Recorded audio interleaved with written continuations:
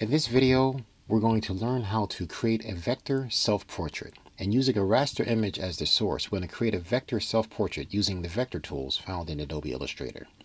And I'll be working in Adobe Illustrator version 2020. So what I'll do is I know that I probably want to work with a letter format, but there are more presets you can select here to kind of decide what you think you want to work with. This actually will work out fine. I'll start with the letter format, and you can work with whichever works best for you. What I need to do is I need to go into document color mode, and I'm going to set this for RGB because I know when this is finished, I'm going to place this on the web. And I'm going to set this to Essentials Classic as my workspace.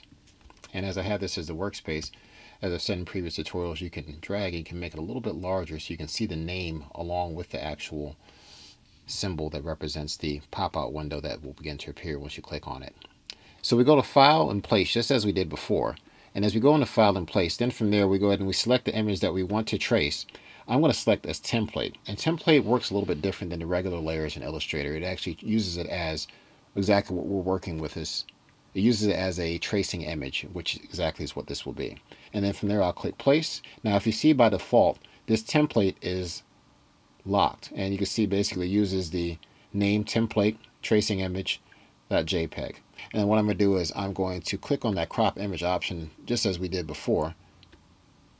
And then from doing that, then I have the screen that'll come up that allows me to crop the image more to my liking. And I'm just going to crop this so that'll be to the boundaries of the actual document that I'm working with. So now as I'm looking at it, then there are different steps as to how we want to work with this. If you were to go into the drop down here, it allows you to open up different libraries.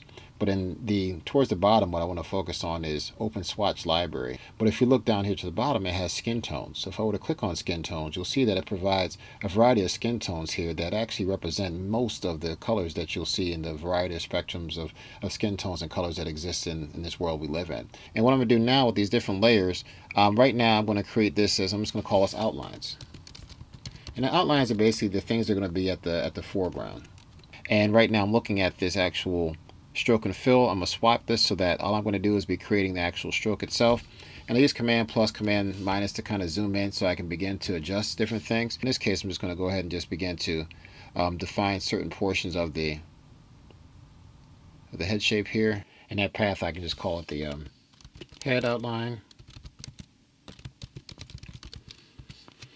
So from here, I'm going to begin to just kind of outline the shape of the eyebrows. And what I'm going to do is I'm going to continue in this whole process of outlining things.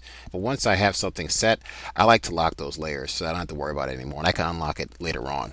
So what I'm going to do is I'm going to create a new layer here. And I'm going to place it below the outlines tab. And I'm going to call it the eyes. And after I've done it, then I can swap it back out and make that into a fill. So I have both of those portions there. And then I have the other part that kind of lays over top of it. So at this point, I've added most of the shape for the eye here. As far as these eyes work, what I'm going to do is I'm going to go to my selection tool. I'm going to select all within this area, and you can see that over here to the side it selected that range of those. And what I'm going to do is I'm going to go to Object, and I'm going to group these together. The reason why I'm doing it this way is because eventually what will happen is I'll be able to create the ellipse, which would actually be the eye itself, and I'll place that there. And as far as the color of it, what I'll do is I'm going to double click, and I'm going to go towards more, not completely, nobody's eyeball is completely white. It's going to have more of like a grayish type of tone to it. And I'll select that there.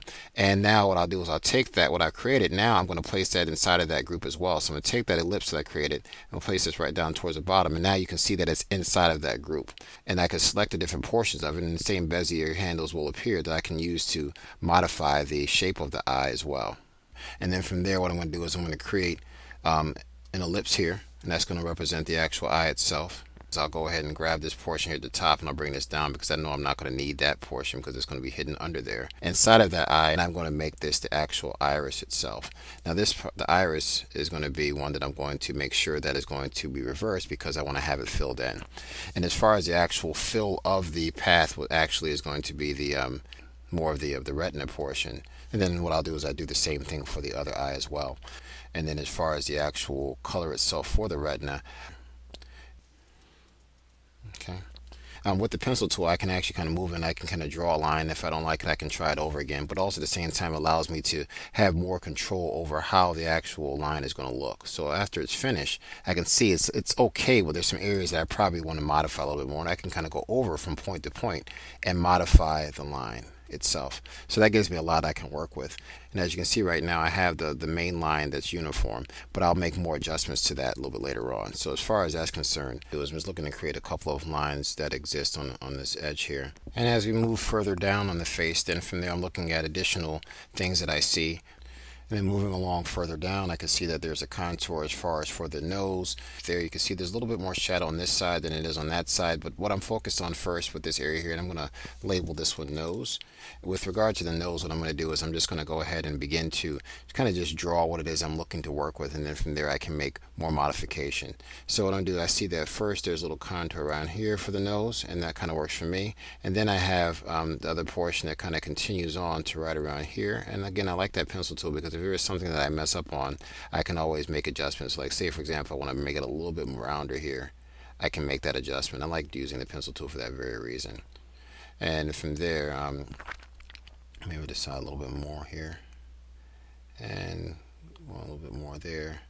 I can make a little better on that. Okay. From there, I'll do the same thing as far as for the curves for this side of the face there. So I'll make another layer called mouth, and then from there, what I can do is with the mouth, adding that same part as far as little curvature here for the first one, adding a second there for the other one, little slight curvature right there for the mouth.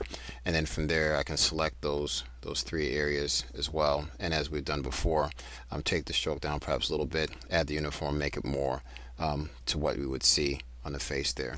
Then from there, as far as on the mouth, I'm going to go ahead and draw the lips there, and like I said, I like using that pencil tool for that reason. And then from there, the same thing, I can kind of continue on to here, right across the portion of the lips there, and make that more of the first lip. In effect, if that's done, then what I can do is do a second one here.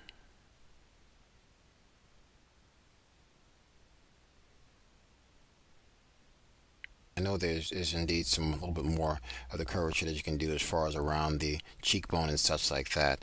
So I have some of that already going on, and then from there, like I said, I can make more modifications to that, but I'm kind of okay with that. As far as lips are concerned, obviously there's different flesh tones depending, but lips most are going to be the same.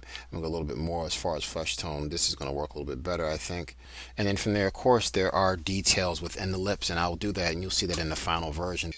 And as I've defined all of those areas here, I think this is a good point to break, and then next step, we'll get involved with creating skin tone. Hi everyone, thanks for watching.